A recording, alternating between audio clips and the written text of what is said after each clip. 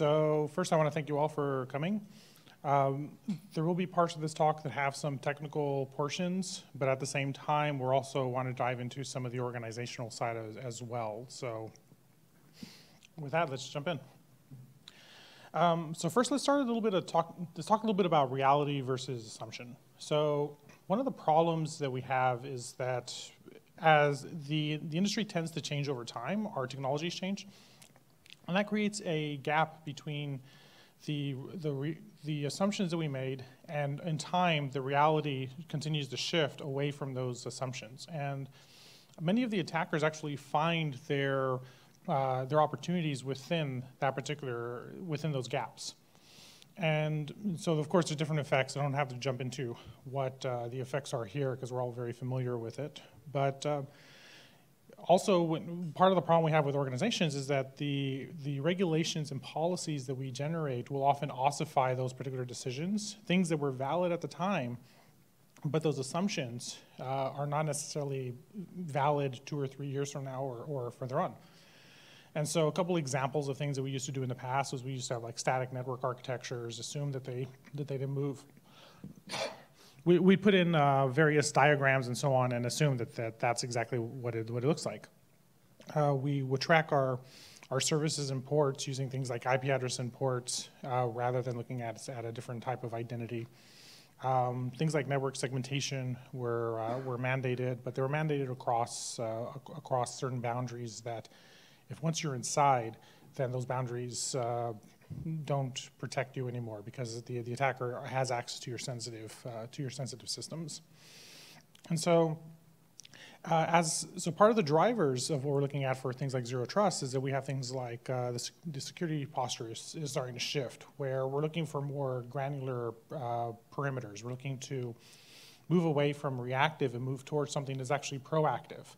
So we're not trying to just respond to the incidents, but instead are trying to work out, well, what incidents are we seeing now, and how can we actually adapt to them? And the reality is that slow adoption of key technologies is becoming a risk, not necessarily only to security, but also becomes a business risk. As people gain more capabilities over time, they can outperform your business. So we have to balance this between what do we adopt and how do we secure it, but do it in a way that over time we don't put ourselves in too much risk. And so with that change comes risk. Just for a quick definition of risk, usually we look at one definition. There's multiple definitions of it, but one definition is you look at the magnitude and you look at the probability. So what is the magnitude if something happens? How bad is that thing going to affect the system or your business?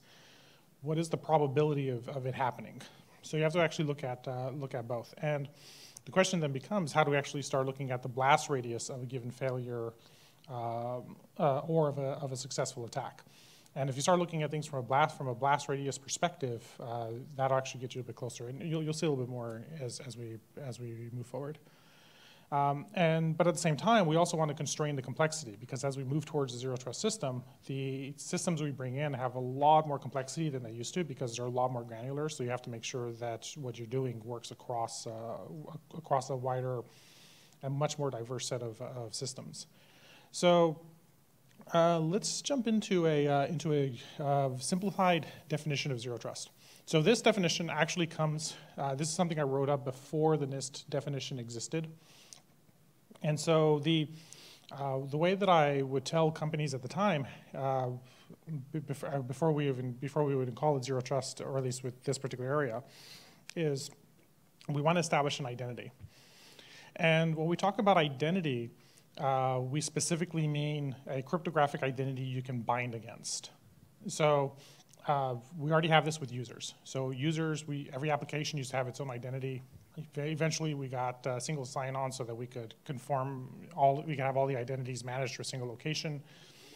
And then eventually we got federation of those identities so that you could have a single identity that manages your external third-party services. So if you have to shut down an account, or you have to change a password, or add two-factor authentication, it works across all of your services.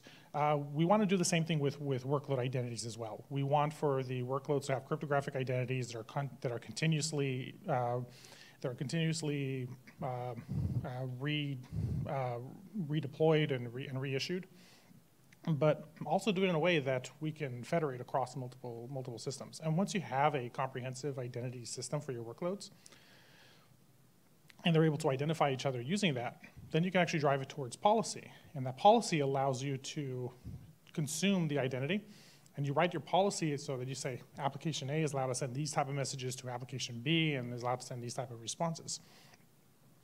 So instead of looking at the IP address and port or similar, you're actually tying it down to this cryptographic identity has these capabilities. And we also want to have control. And by control, we typically mean automation. You want to have the automated deployment of these systems. You don't want to make them, you don't want to set it up so somebody has to manually do something. You want to have not only automation of the deployment, but you also want to have automation of the observability and automation of some of the responses. And so, but before we can really drive into it, we also want to look at, contrast the difference between perimeter defense, where we were at, and zero trust.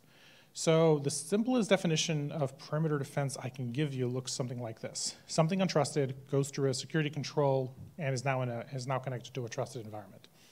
So everything on the left is untrusted, goes through the security boundary, and then once you've passed that security boundary, you're now in a trusted environment.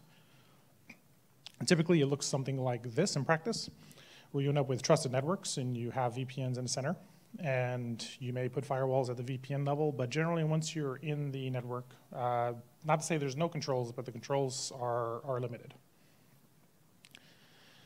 And what we want to try to push towards is something that looks more like this, where you have secure connections. The networks are untrusted. Doesn't mean they're uncontrolled, but they're untrusted. And you want to create secure connections between the workloads where the workloads are validating their respective identities. So we want to shift from something that looks like this. So this is the general sense as to what it is. So once an attacker comes in, because they're in an untrusted network, then they don't necessarily have access to everything that's in there because they have to go through additional controls. So we want to push away from something that looks purely like this towards something that looks more like this, where the controls, you have controls that are effective, that are closer, they have more context. If you have something that is like on the right, you have the attacker trying to connect into a system that they don't have access to.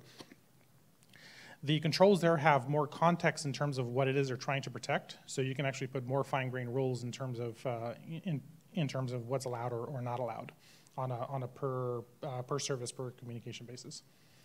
There are some risks here as well. One of the ones I'll call out immediately is that there's first, not just from the complexity side, but there's also a lot more processing in here as well. So you have to be careful not to say, hey, we're going to put gates everywhere, because that'll also fail. You end up with a lot of latency, and in some scenarios, that latency is unacceptable to the business context.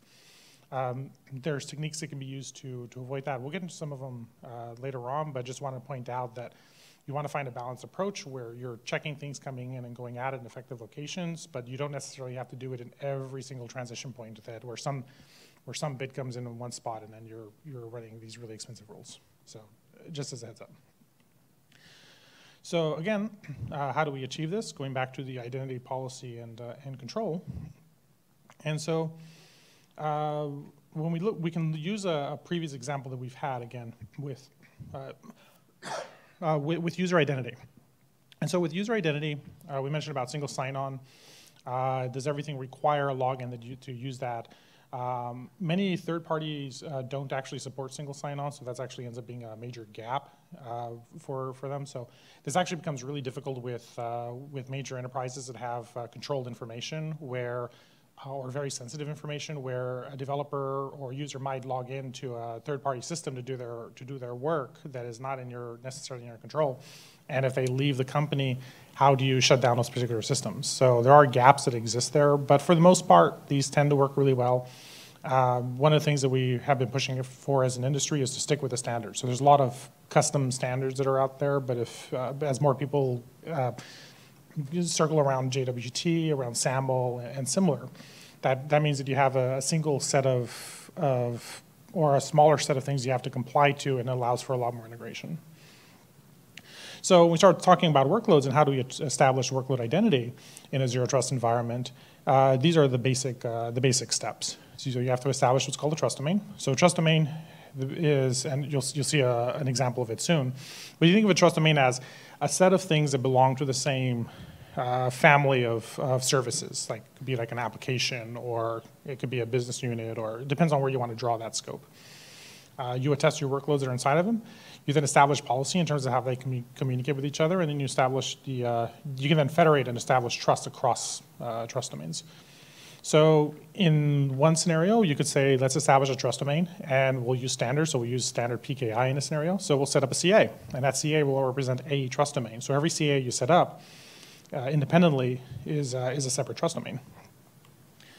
The next thing you do is you then assign that PKI. You register each workload, and that workload results in an X509 certificate.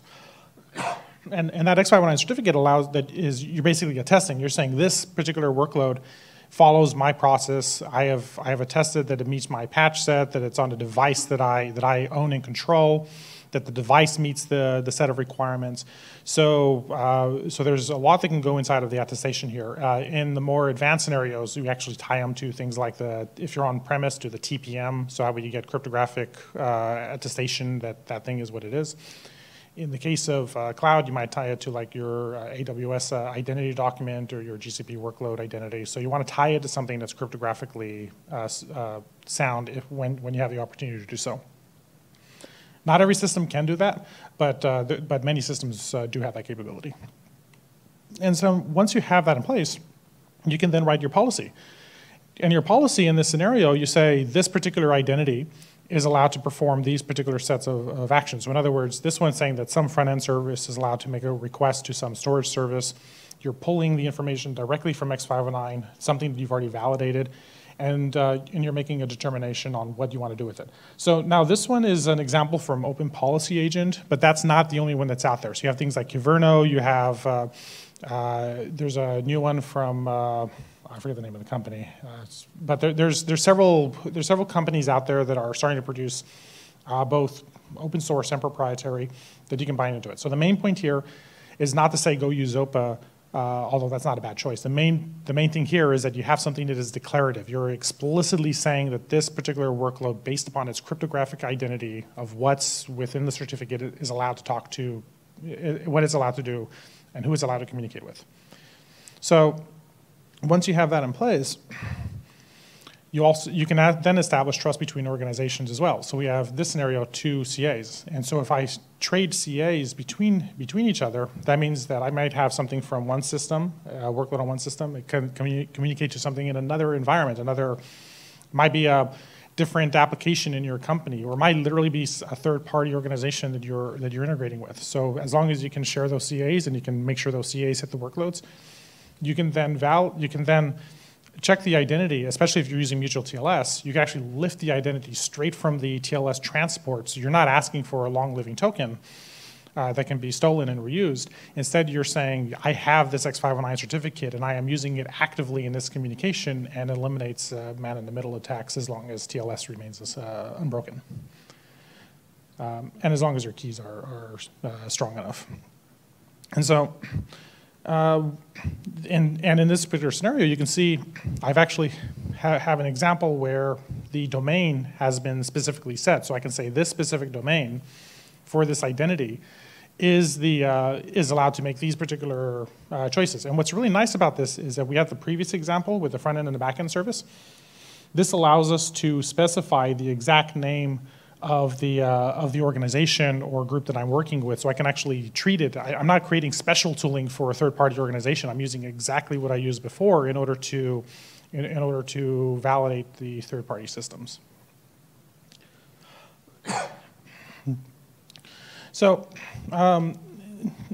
so when you start taking a look at applications, the assumption, like what all this is leading towards, is that you're not assuming that the network is secure. What you're doing is you're actually taking the control, bringing it closer to the application. There's some debate as to whether the application itself should own the control, or whether you should have something wrapped around it, like maybe you stick Envoy or something similar around it. But in both cases, you're still bringing the control closer to the application, to the point where you have that context of what the application is trying to do.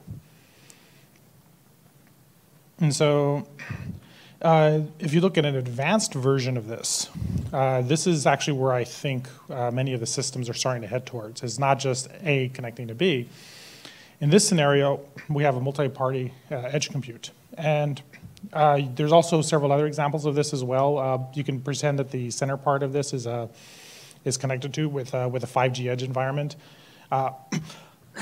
That's a whole thing that's coming forward as 5G infrastructure starts to roll out. So they got the radios out, but they still have the backend infrastructure they're trying to deploy. Once they get the backend infrastructure, you're going to see lots of edge data centers. And inside of that edge data center, you might see things like firewall as a service, intrusion detection as a service, data loss prevention as a service, things various companies have put in that end up going through like Equinix or some other similar type of company. The main point here is not to promote that, but is to point out that you have multiple things that your system has to traverse to. So it's not just my application talking or my workload talking to some Kubernetes service in the cloud. There's also things in the center that you have to consider the identity of as well. Like, how do I prove that something went through a firewall? How do I prove that something went through data loss prevention or through other environments? And in some scenarios, some of those services may be done as a service. So how do you demonstrate that? So there are answers to this. One example is within SPIFFE. I didn't write it in this particular slide, but within SPIFFE, there's work that's going on to look at that transitive identity. And it's a really good example of transitive identity missing from mutual TLS. It's like you take three services, let's call them A, B, and C. A connects to B with mutual TLS, so they validate each other. B connects to C and with mutual TLS, and they validate each other. How does A validate C? You have to trust B that it's doing the right thing there. One of the things that we have is we're able to, there's ways to build up a miniature chain that basically says like, what's the audience of the next thing I'm connecting to? And then the thing that receives that validates that it received that particular token from that. And you're able to like build up this miniature chain on the fly for a particular use case, so you can prove that things have gone through. So there's work being done in the community to solve that, but I want to point out that is currently a gap that you'll see in many systems, is that there's no way to do the transitive identity in an easy way. So I mentioned about wanting to push it toward the identities towards the infrastructure, and that also includes when you make those initial connections. You want to make sure that in time we're going to start to see these identities permeate to things like the VPN gateway and VPN concentrators. And this actually produces a really interesting effect, because if you listen to a lot of the proponents on zero trust, you'll hear everything needs to be on the network. Everything needs to be connectable. Like, we want to make sure everything can be connected with each other.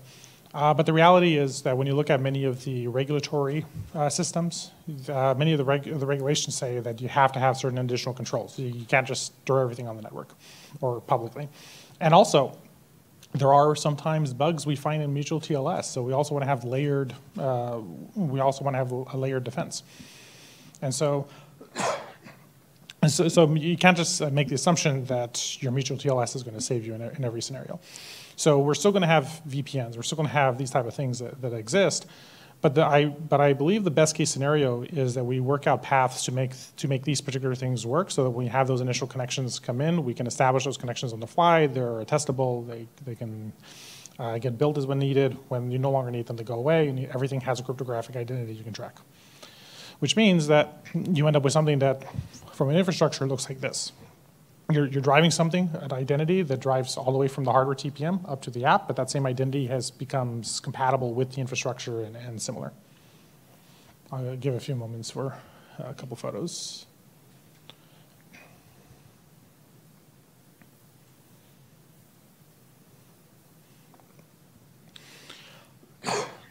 So let's dive into the actual applications themselves and talk about how applications can move towards zero trust. And so historically, you have something that looks something like this. And I should actually be a little bit careful on how I word this, because I'm not saying that there's no authentication that occurs at all. Very often the client will have a user identity or something similar that it uses to prove that who they are. It goes over the firewall. The application server is responsible for validating the JWT to make sure that it can log in. And assuming that's not broken, that gives you something that's defendable. The problem is that what happens when this particular system has been compromised, the application server? Can they do a scan of the database? Can they do a horizontal attack on others and gain a foothold into other environments that might be more sensitive? And so the question is how much, again, we mentioned it before, what is the blast radius? So you have to ask the question, and when you're designing a system, what is the blast radius if this particular component is compromised? What is the blast radius of that compromise? And so what if we were to tie in the same things that we mentioned before, but tie them down to the application? So a client comes in, has a JWT, we're able to say that a particular system has to have a JWT, but also the application server and database server all have their own cryptographic identities as well. So in this scenario, in the database server, I have an identity. And that identity, so it's saying I will only receive things from the application server that has this specific identity, and I will only process the request if the JWT of the user has been forwarded to me or an equivalent that is an equivalent token that's been swapped out through some third-party identifier. So I have something that's cryptographically provable from the user before I process. So if that application server has been compromised, if it tries to just arbitrarily access the database server and it doesn't have that external identity that's attached to it, that should go to my observability platform and tell me I have a problem. So it increases the risk to the attacker and reduces the value of the attack to the attacker. Again, not saying that this is 100% perfect and impossible to break, but it's a large part of security is about economics. You want to try to increase the cost to the attacker while simultaneously keeping the constraint of the cost to you.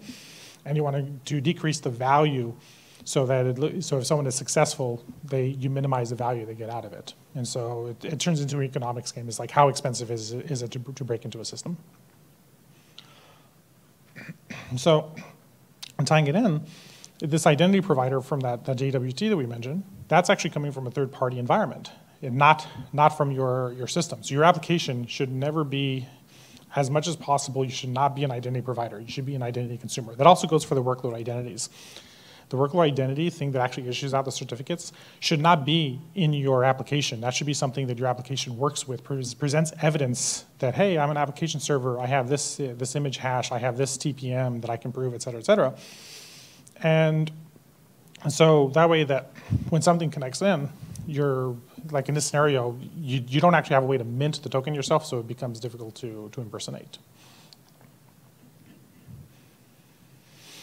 So one of the standards that I'm a promoter of is SPIFFE. And so SPIFFE provides a structured way of providing an X509 certificate on how you structure that out, and also allows you to generate JWT off of that so that you can then identify your applications through either the X509 or the JWT path. Both of them are important. You want to always have mutual TLS when possible using the X509 certificate. The JWT is useful for the transitive identity problem that I mentioned before. Again, not a perfect solution, but it gives you a little bit extra that you can bind against in order to say, hey, I have something here that proves that I at least spoke to the originator that had access to that token. And so So let's back up a little bit, and now that we've given a definition for zero trust, and of course this is not comprehensive. There's a lot more if you read through the NIST definitions, through the CISA definitions. They talk about how do you get the devices actually provisioned, how do you get the user, smart cards or similar. They talk about data. They're actually still trying to work out what to do with data. So it's like, well, something will happen in the future. But so there's a lot there. But when you're trying to establish a new paradigm, that new paradigm is not going to, you don't want to start with everything. You want to start with one thing, like start with identity or start with policy. You don't want to just jump all in. And so the very first thing that I like to focus on is actually looking at the organization. Like you actually want to have a conversation with the executives too, so you get that buy-in. Like nothing will happen without the executive buy-in. Actually, if you ever take a CISSP, that's actually one of the big things that they talk about is you have to have executive buy-in. And so when you're talking to a CISO, what is the purpose of a CISO? So granted, we're at a security conference, so I know many of you know the answer of that. But at the end of the day, it's not just about improving your information security. It's also about constraining the risk and making sure you constrain the cost of that risk so that the business can continue to do business. So information security 101, I'm sure you'll see this document everywhere, the confidentiality, integrity, and availability. Confidentiality, you want to keep your secret secret. Integrity, you want to make sure your data remains untampered with. And availability, that you can access it when you want, which is conveniently CIA. So if you have trouble remembering it, just remember CIA. It'll help lead you towards this. So the way that they tend to do this is they tend to push towards, let's set up a policy. There's also a term overlord here. So from now on, when I mention policy, unless I explicitly say it's like an OPA policy, I explicitly mean organization policies at this point. So policy are things like, how do I, all devices, all encrypted devices, or sorry, all data at rest must be encrypted. Like that's a simple policy. Standards are like, how do you do that? Well, our standard is we use AES with a specific key size. Procedures. Here's how you do it in Linux. Here's how you do it in Windows. Here's how you do it in Mac OS. These procedures must be followed. Guidelines are best practices. Like best practice might be something like if you're resetting a password, maybe you trim the drive. You don't really need to, but maybe it's the best practice you do.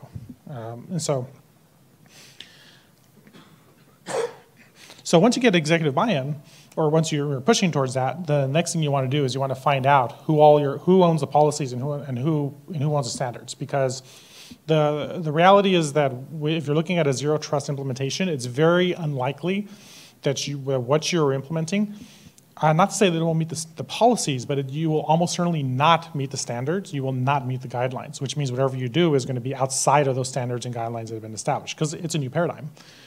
So what you have to do is you have to enter into a conversation to work out what are the policies, what are the current standards, what are the current guidelines. And again, this goes back to the executive buy-in, so that way that you can work out who do you need to talk with so you can learn what is necessary for your infrastructure. And ideally, you want to try to find a greenfield application where it suits really well and where you want to experiment with it. Get the green light from your executives of whoever's allowed to make that final decision. And before you write a single line of code, you actually want to loop in your security teams. Now, this is something that I think is a good practice, even if it's not zero trust. You want to loop in your security teams early on your application design, because usually what happens with application teams is they'll start developing and then they'll hit a brick wall and it's like, oh, you have to do all these additional things to comply. And in the meantime, your application security standards have actually suffered because you've not bothered to bring in the experts. And so having those conversations early on means that the cost of implementing and getting to that secure place, not only are you going to be more likely to hit the standards and get that approval, but you're also going to have a lower overall cost. So it's important that you get that you get into the habit of working with, or if you're on the InfoSec side, to be receptive to that as well. So if you're on the other side of that, like please, if you have a developer comes around and they're trying to get to you to follow this pattern, like please help them out, because that's how you get the transformational change. You architect it, you start something small. I recommend identity and mutual TLS as an initial starting point, because even if you don't add the policy, the fact that you have membership that is cryptographically verifiable improves your total security posture. Just flat out, it just improves it, just if that's all that you get out of it. And then you iterate. So once you have that initial first thing that you want to do, and you've worked towards getting that implementation, you also want to make sure that you look at the observability. Every single action you do has to be something that's observed. And that second line I put in there, if a tree falls in the forest and you did not observe it, did it really fall? Well, you can change that word, did a tree fall, to if you had a security incident or a security breach. Just because you don't know about it doesn't mean it didn't happen. And so even worse, if it's discovered and you don't have information to show what the scope is, you have to also assume the worst case scenario, which might be like, oh, everything is gone. So. And you actually, part of the reason why I recommend you look at observability as a mandatory part of your first step is because it turns out that observability is often defined based upon the previous set of practices. So the number of places that I have seen where the way they identify their service is actually IP address and port. So you come in with, I'll just use a simple example, not even looking at the zero trust side. I just come in with Kubernetes. That IP address is going to be reused across so many different clusters. So that IP address and port, I'm not going to say is meaningless, but it's pretty close to meaningless. Like you're not going to be able to, you're going to have a lot of extra work to try to work out. And if you look at what the pod has access to the pod's network only sees its private IP address. It doesn't know what its public IP address is, and so you just don't have the information as the application. So this is why I recommend you focus on adding that observability early on, is because it's something that is crucial, and you have to find out what those gaps are so that your teams are able to build it into their SOC and various other systems. And so you'll likely still need to capture the IP address and port to comply with the previous tooling. But the way that you deal with that is you add the cryptographic identity you had before. You add it as a field within your observability. So that way it gives you something to start with. Doesn't break your existing tooling, but it gives you something you can bind against. The third part is after you've implemented something, as small as it is, you want to document it and you want to talk with others about it. Generally, from an education perspective, I tend to recommend my teams do 3 things. They have their initial architecture documents that they wrote, and you have to be careful here because you don't want it to devolve into a waterfall method. You want it to be iterative, and so those documents need to change over time as you learn more as well. But you want to make sure that you actually have something that you can say, here's what we did. And then the reason for the high-level deck of slides is that, especially in larger organizations, when you're trying to convince others to follow in the same path as you, or how to integrate with your system, your architects are not going to have time to read through a 50 or 100-page document describing all the details. So you want to have something that's short, to the point, that gets them the high-level information, but also give them a pointer to where they can find the details when they need to. The reason for the baseball cards, they may sound like a useless exercise, but again, executive buy-ins, if your executives say, you know what, this is starting to look like a cost center, we're going to back out, well, you're done. So you want to have the cards there, so that way that you're describing to your team, to your executive teams, you're managing up the chain, giving them what they need to know in order to continue greenlighting you, and at the same time, making sure that you're enumerating the business value that you have in terms of like, well, we spend money to implement Zero Trust, but these teams were able to accelerate because of these particular reasons. We're able to get to market faster, or we're able to integrate faster because of this, or we were able to prevent and discover these additional attacks that if you're in a production environment. So you can actually give numbers to say like, here are things that we were able to mitigate simply by the design of it. And also make sure to present to others, not only at conferences, but also internally. You set up time to meet with others to discuss. On the side, the reality is very large organizations will have legacy infrastructure. Like if there's many systems will have many startups that grow into large companies will sometimes have a mono platform that you can work on and you can make all your changes there. But most legacy systems actually have, like, you pick the technology, it's probably in there, especially the older companies. Like, they'll have mainframes, they'll have very major supported version of Microsoft, they'll have various Linux distros in there. So it's like, you pick the database, it's probably in there. And so when you start looking at it from that perspective, you don't have a single thing that you have to work on. So you have to actually, and not every system can be retrofitted with Zero Trust. And so in those scenarios, you don't want to just say, oh, that's going to stay as perimeter defense. What you want to do is you still want to issue out an identity. So you might have a system that you can't, like say it's a mainframe. You can't modify the mainframe, but you can give that application that the mainframe is running on, you can wrap it around a proxy and give it an identity and say this system, this mainframe can only receive messages from these systems and can only communicate with these systems. So you now have something there. Again, it's not to the level that we would love to get to, but it still is a compromise. It gets you to a place where you can still reason about it within the broader environment. And one of the things that I found is also useful is to split the inter and intra communication, and I'll use Kubernetes as an example, to split those into two different areas. So like intra-service communication is things like I have a pod that wants to communicate with another pod. How you secure that, you want to have some flexibility because many applications are actually bound to the infrastructure that they run on. Like there's certain applications that you must have Istio to run. It will not run without Istio. Same thing might happen with Kuma or Linkerd or similar. So when you have a vendor come in and they say, well, we're using this specific service mesh and that's what it works with, like you don't have a choice at that point.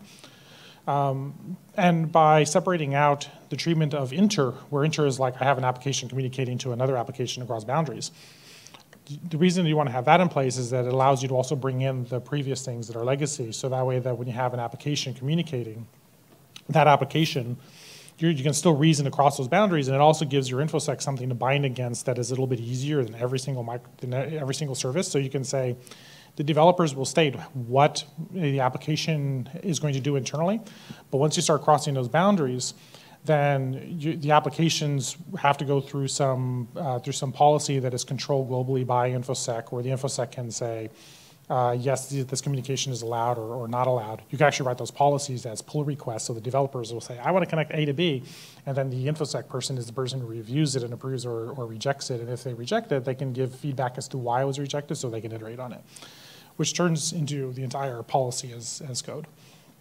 How you do that is for another presentation. There's so many different ways to do that, but that's the pattern to aim towards. And then you want to, again, going back to the automation. So automation is just a set of control loops that manipulate state in some way. So you observe the state, perform an action, you observe the action, you report on the action, and you repeat this over and over again. Part of the key here is that when you're working on a larger environment, if possible, you want to generalize what you're doing. So you don't want it to be bound to your specific application, and every single application has a slightly different way of doing the exact same thing. So if you can generalize what you are doing as part of the automation, then the initial time it's expensive. The second time, it's still expensive, but it's way cheaper. The third time, you're basically getting it for free at that point. And also gives a central place where when you update the system, you're not updating each one to spoke. You're updating one spot, and then you have a path towards updating everything across the environment. You do have to be careful there because it also allows you to quickly roll out your mistakes too. But that's part of the process is you want to get into good cultural habits of like doing good code reviews and testing and similar. So, and then back to the education. After you've done that, you want to educate your team because at the end of the day, silo culture will break you. I'm serious. Like the fastest way to destroy a zero trust environment when you're trying to roll it out early on is to treat everything as a silo. And so, again, to reiterate, you have this process of repeating that information, like of going through the same process over and over again. And so, at the end of the day, though, and this is really what I want to drive the point towards. Like I've shown you a lot of information in terms of like what zero trust, like how can you get initial section, how do you communicate, how do you set up some initial processes. But at the end of the day, there's not a single culture, a single technique, a single thing you can bring in that'll transform you. Because these are paradigm changes, they're paradigm shifts that we're seeing here. And so you need to focus on the people, you need to focus on the processes. And if as an organization, sure, if you're a vendor, you can sell tools to help this, but it'll ultimately up to the consuming organizations to make these particular changes, and anything you do to help them in that cultural shift is really where you're going to get that value, because it is ultimately about the processes and about how do you, people looking at the blast radius when they're developing, people looking at what is the cost of what I'm doing, what's the level of granularity, constantly asking these questions as they're architecting. And also driving that communication with your peers. So with that, I want to thank you. And I don't know how much time we have for questions, so I don't think we have time. So thank you very much.